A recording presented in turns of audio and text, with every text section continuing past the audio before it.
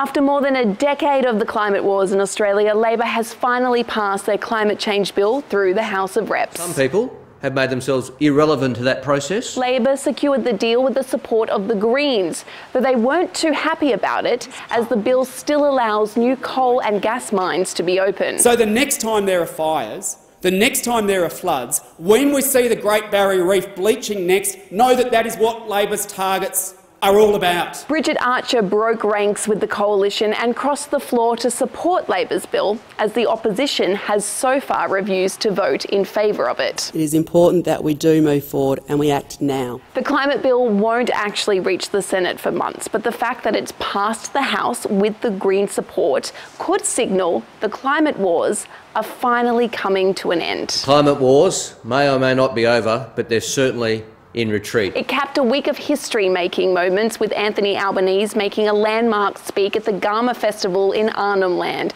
outlining his proposition to change the Constitution to enshrine an Indigenous voice to Parliament. But a body with the perspective and the power and the platform to tell the government and the Parliament the truth about what is working and what is not. He spoke on the wording of a possible referendum question, which will ask if there's support for changing the Constitution. A straightforward proposition, a simple principle, a question from the heart. For now, the Prime Minister won't be announcing a date for a referendum, but he has pledged to hold a vote in his first term. I am absolutely sure that we can. David Pocock put the boots back on for a parliamentary touch footy match before he delivered a climate warning in his first Senate speech. The 6th mass extinction event is underway.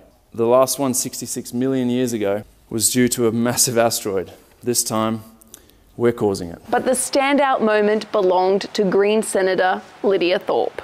To the colonising Her Majesty Queen Elizabeth II. Senator Thorpe.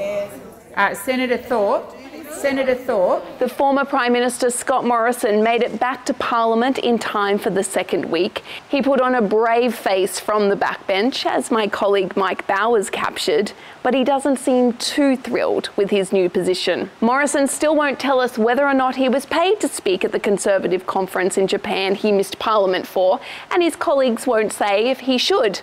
Guess that's an on-silence matter then. And with so many major issues being raised in the Parliament, cost of living, climate, COVID, it was good to see the coalition zero in on what really mattered. I note the Prime Minister's long and close association with the lawless and criminal CFMEU. The CFMEU. The CFMEU. Of the CFMEU. The CFMEU.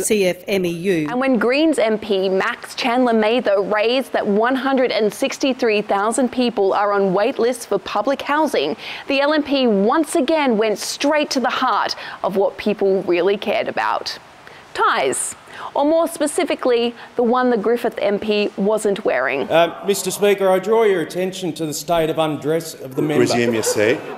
Resume your seat. That's not a point of order. And after opposing everything on the climate bill, including the amendments, the coalition says it's going to look at its own climate solution.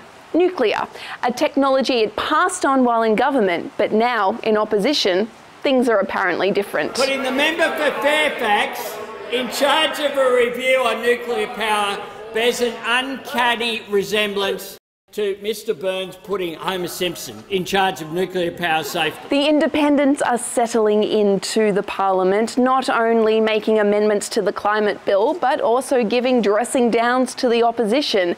Monique Ryan came up with this quip when she was interrupted while asking about long COVID. Put your masks on. So that's the first sitting done and dusted. The MPs are heading back to their electorates and won't be back until the next joint sitting on the 5th of September. By then, everyone should be a little more comfortable with the new normal, although some seem to be adjusting to it a little easier than others.